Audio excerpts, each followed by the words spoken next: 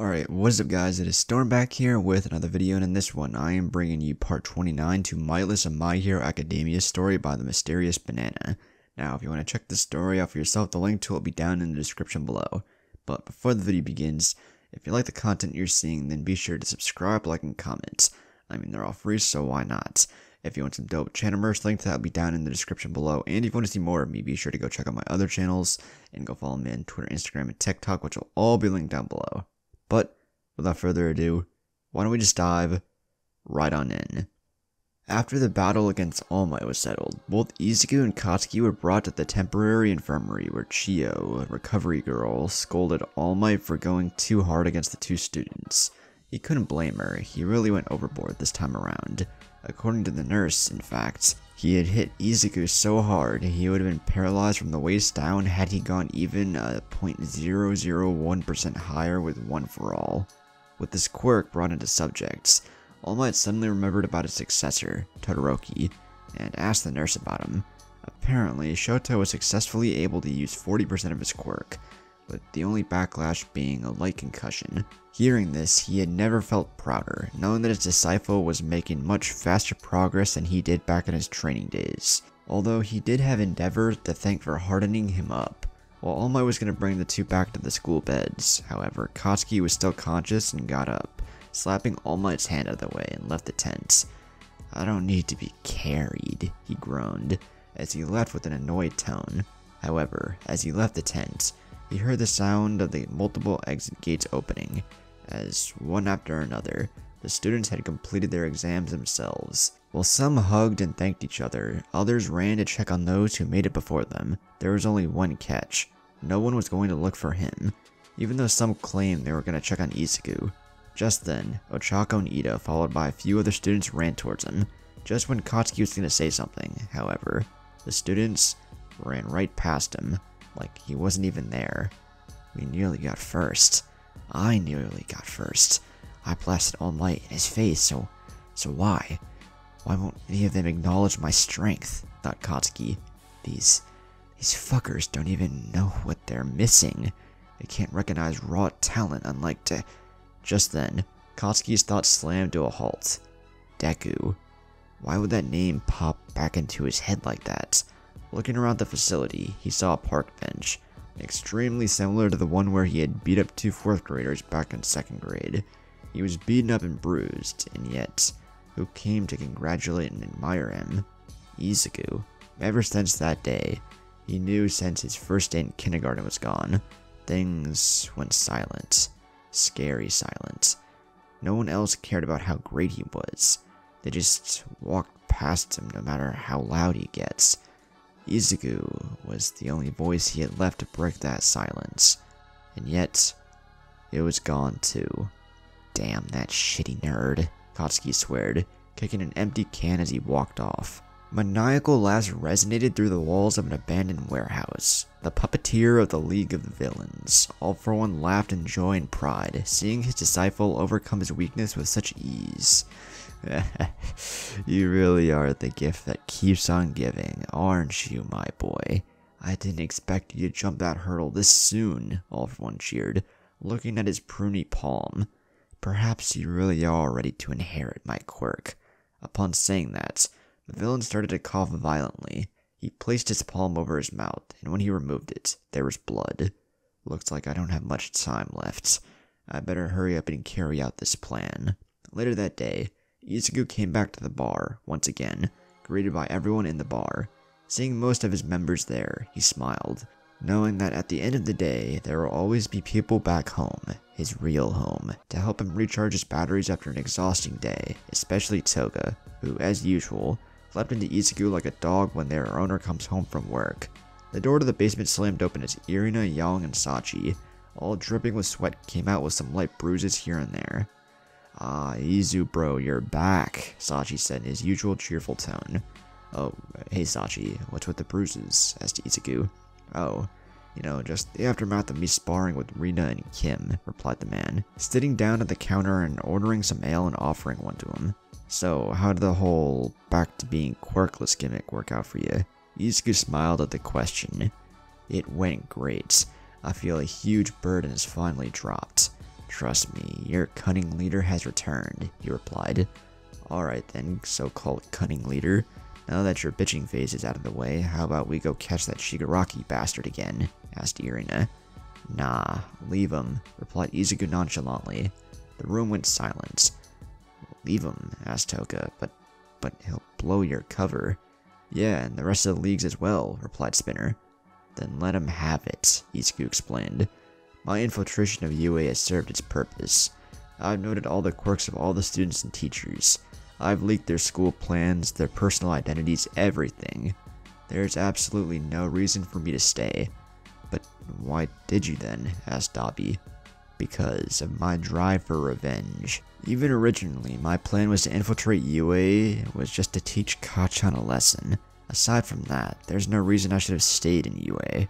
Back then, when I suggested the infiltration, I only used the info leaks as an excuse to enter Yuuei. My real intentions were for my own, selfish ends. That's why Sensei took away my quirk, so that I could overcome my weaknesses. Now, I'm no longer held back by my past grudges. I'm stronger now. And the stronger me suggests, since I'm gonna be revealed sooner or later, I might as well reveal myself with a bang. What do you mean? Asked Yang, aka Kim. Izuku smiled. We're going to assault them at the training camp happening this summer. We'll kidnap a few of them and leave the pro heroes alive to suffer humiliation from the public. The heroes who can't protect their students. Yuuei, a death trap for your children. The heroes failed. I can still think up more names for the newspaper headlines following this event. Explain their new and improved boss. Kidnap. Why not kill? Asked Muscular. Kill a few if you want, but these students have more than one use. Once we kidnap them, Shigaraki will probably reveal the location of our current base. Or perhaps they'll manage to track us down, which we must make sure happens through any means necessary.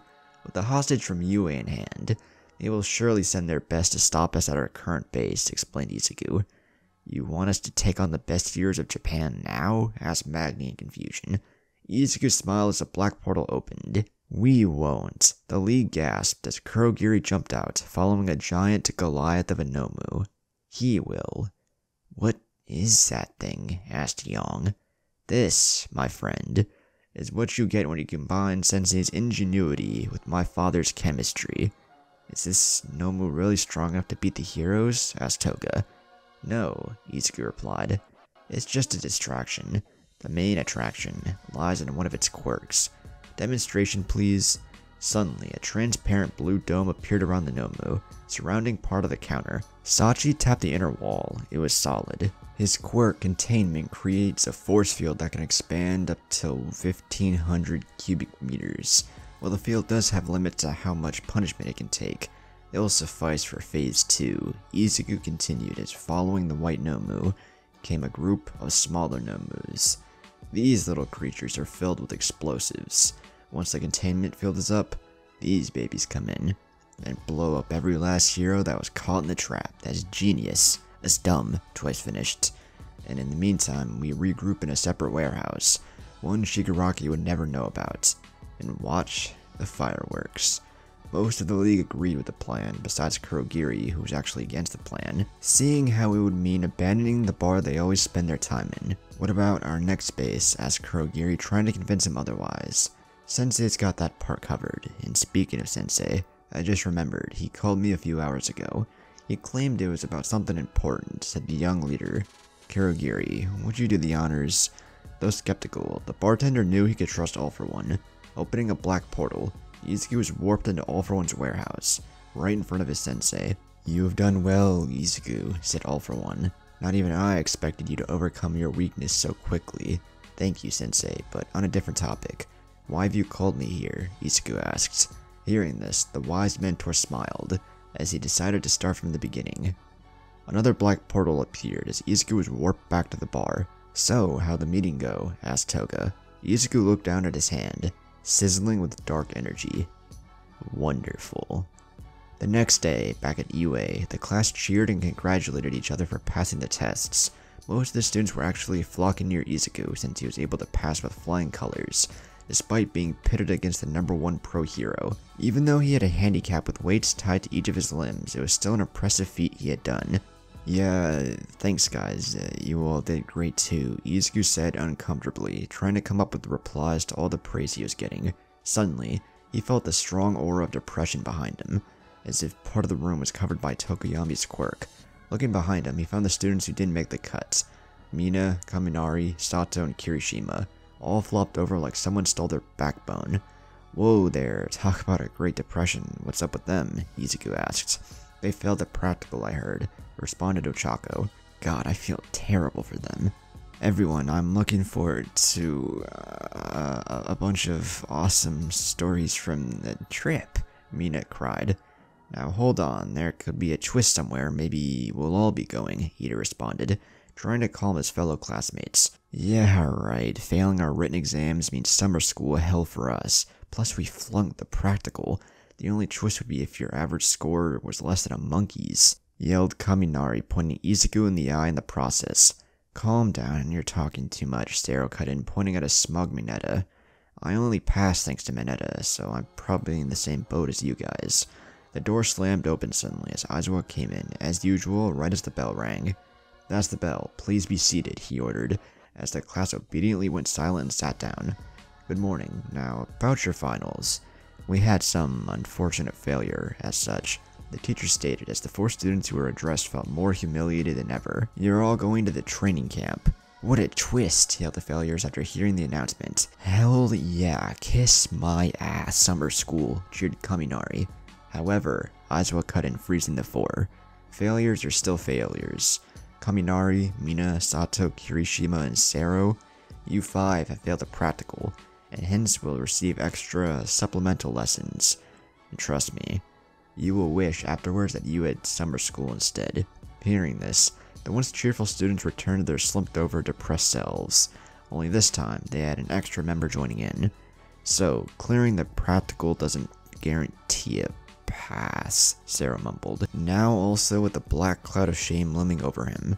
Welcome to the club, buddy, grunted Kirishima. Wow, we have a lot to pack for a 1-week trip, commented Ida while reading through the lists. Yeah, no kidding, and look at some of the things we need. Night vision goggles, hiking gear, scuba suits. I don't even own half the stuff on this list, commented Ochako. I know, since we have a day off tomorrow and the tests are over, how about we go shopping, asked Toru. Most of the class agreed on the idea, besides Katsuki and Todoroki, both with their own reasons. Izuku turned to Ochako, who seemed very enthusiastic about the idea.